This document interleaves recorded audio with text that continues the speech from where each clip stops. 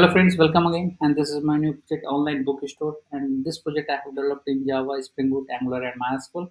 The Spring Boot version I am using 2.1.6 release. MySQL version is 5.6, and Spring Boot and the Angular version is 12. Right. So for ID, I have used Spring Boot tool suits for developing the Spring Boot application and Visual Studio Code for running the Angular application for means developing the Angular application, and Jamf for MySQL, right? So for port, I am running port 4200. I am using port 4200 for running the Angular application and port 8080 for developing the means for running the microservices, right? So these all technology stacks and the ports and ID I have used for developing this project online bookstore. So let's start with the functionalities and features available inside this project. That what are the features available? So the project title is Online Bookstore, and this is a mini project developed in Spring Boot, Angular, and MySQL. Mini project because it has only and only customer operations. There is no admin login available inside this project, right? So if you need admin login, there is a different projects available on our website with admin operations. But this is a mini project, that's why it has only customer operations. The main objective, the main features are available: add to cart, product listing, product details, make payment, and my order history, and the my account. So these are the main features we have implemented inside it. So let's start with the functionalities go through. So once you run this project, you will get this home page. You can see this. These are some books available on the home page, and these books are coming from the database, right? So if you click on the buy now, then you can see the details of the book and you can add item into the cart. But there's a restrictions. You can't add or you can't buy the product without the login. So login is mandatory for buying any of the product or any of the books. Right.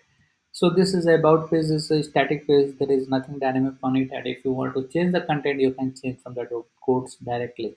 This is all books.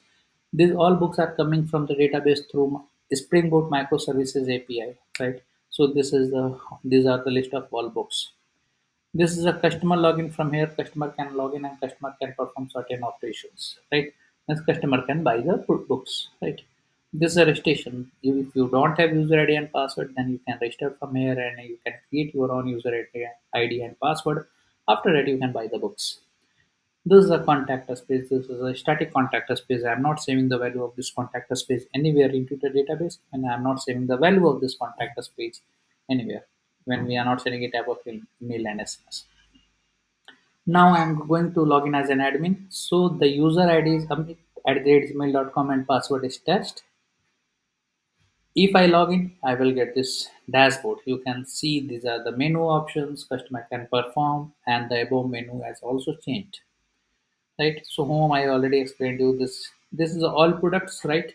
All products means all products listed. This is a my cart.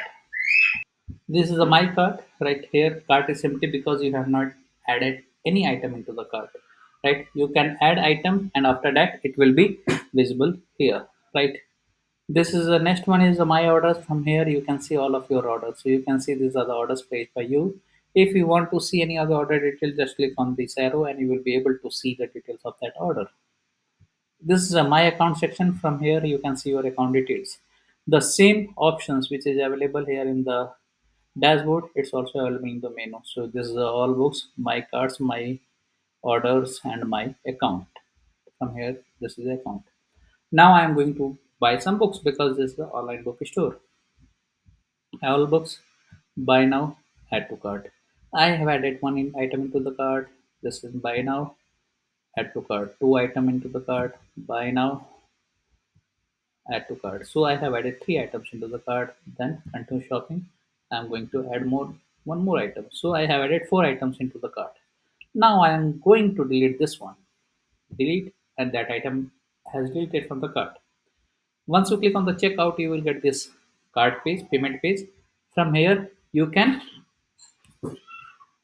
add your card number, right? So this is a dummy page. There is nothing dynamic on it. You can enter whatever you want to add, right? So we are not validating it. Even we are not making a type of external hits, right? Once you click on the make the payment, you can see Your order ID has been created. Order ID is 301 and with the three items, and total amount you have paid is 1000 rupees.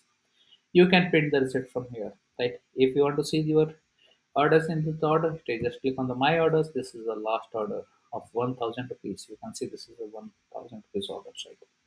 The last option is logout. Once you click on the logout, the session will be destroyed and you will not be able to access the internal pages. So logout, you can see session has been destroyed and menu has changed.